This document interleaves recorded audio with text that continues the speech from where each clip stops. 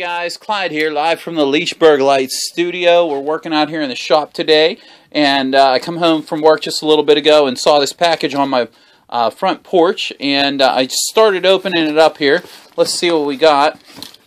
Figured I'd get the camera ready because, you know, everybody always likes to see the boxes get opened up. Of course, you know, they take the heck out of these. Let's see what we got in here. Looks like we got probably a simple instructions sheet of some sort.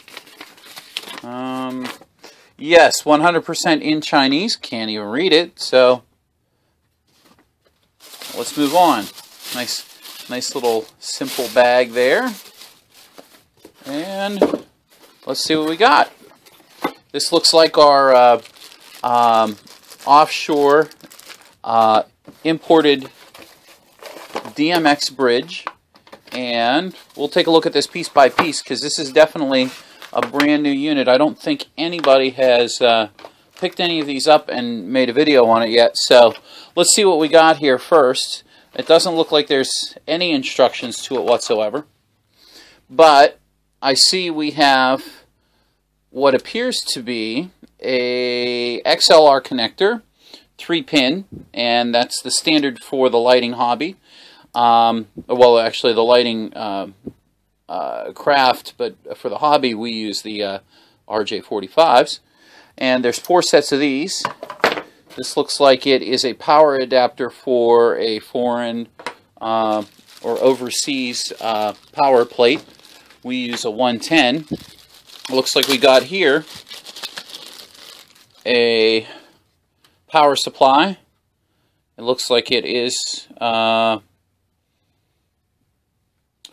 DC, 1000 milliamps, and we have a Ethernet cable here, looks like, and of course our final piece, which is our Rj45 Dmx, or actually the Rj45 connector there. You can see there's 2 indicators to tell whether there is data coming from the unit.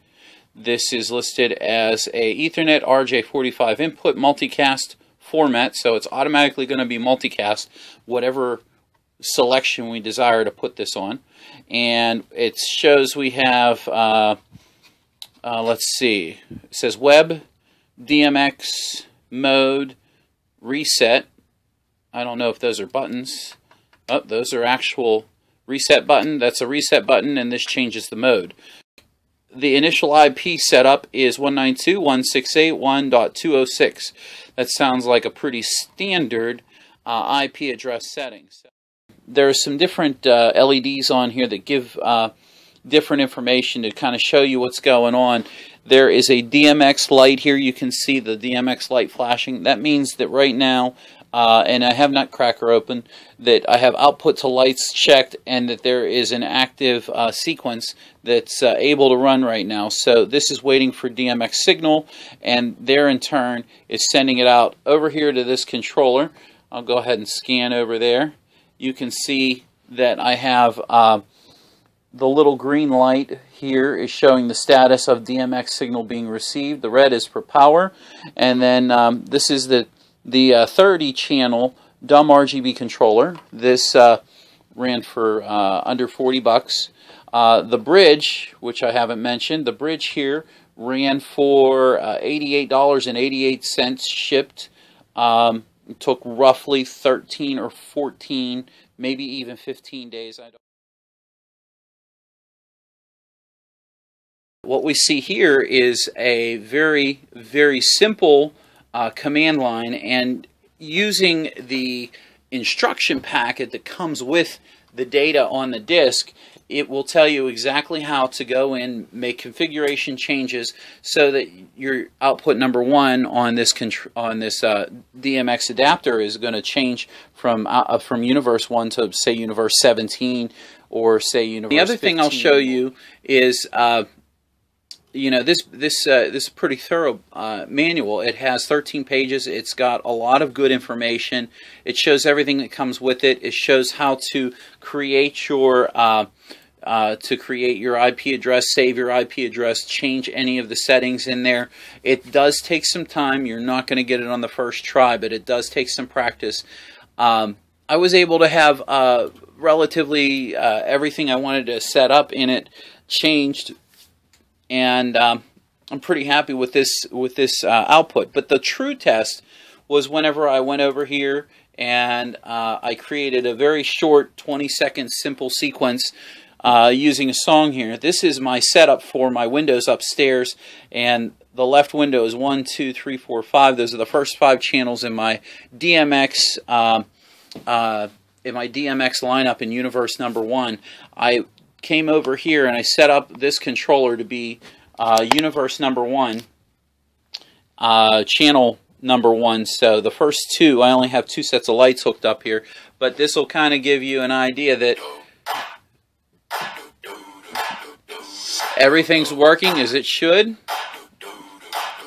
and I'm very happy. What I've done here is I've actually tested this controller. This controller has the Rj45s soldered onto the board. This was this board here, the 30-channel board, did not have Rj45 connectors on them. I did have to install these myself. This is the original board I bought back in January, so this is really the first I've gotten to play with it since this bridge has now, arrived. I only like I said, have 2 sets of dumb RGBs. They are working fine. I ran through a couple other different color sequences to make sure that the channels all worked out correctly. And I also, in the background whenever I was between recording here, I went ahead and I tested this. I got 2 of these controllers. This is the same controller as that one. The only difference is this one's upgraded with the Rj45s.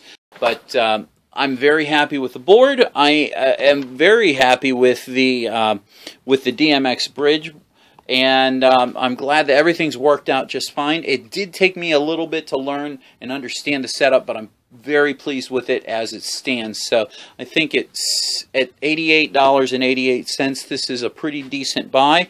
It might be a little bit more confusing for the new people who are coming on board, but I think that if you look at this total package, this 100% package that you see in front of you, you've got X-Lights on the computer over here to the left. It's a free program. It's able to output directly to this. There's no purchase necessary. You have a RGB dumb controller for $40, so 88 and 40, so 90 and $40 is 130. You'll need a power supply. A computer power supply will work just fine. However, if you decide you want to run a lot of dumb RGBs off of this, you're looking at another $25 or $30. I think you can find them on Amazon for 28 to $30 now. And if you look at the dumb RGB nodes, those are running for roughly $20 a set of 100 right now. Overall, you're looking at a very, very comfortable entry point to get started with free software from Nutcracker. You are looking at, I'm going to guess, you could do a very mild and standard display using dumb RGB for, let's say, $400. And yes, you'll need some more network cable. Yes, you'll need some boxes to set these in so they don't get wet. So you obviously have, maybe another $50 for water protection and more cords and and all the things that you want to do. So if you're looking to get into the hobby, this is a very inexpensive way to go about it.